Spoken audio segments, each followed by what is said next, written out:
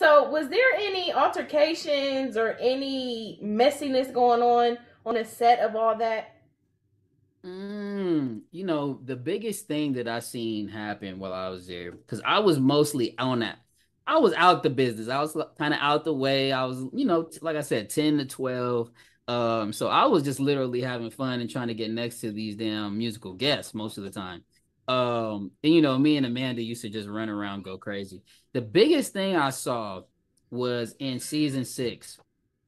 There was a separation, I would say. I don't know if it was a separation between Keenan and Kel, but they was going through contract disputes. I believe it was Kel that missed half the season.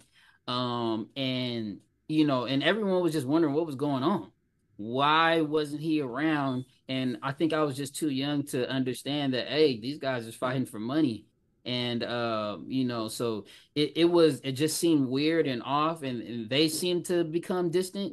But now, on the outside looking in, I don't think it was anything between their relationship. It was just them trying to work with the network. And then obviously, when Nick Cannon came on, we Hmm. seen all of our little showtime, our screen time decrease just a little bit.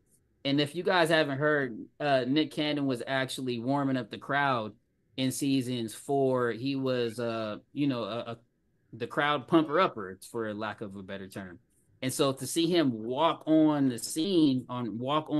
show and displace us was, a little bit jarring for some of us. I wasn't that competitive at the time, but I know everybody was kind of feeling the shortened camera time was definitely difficult for some people to deal with, for sure.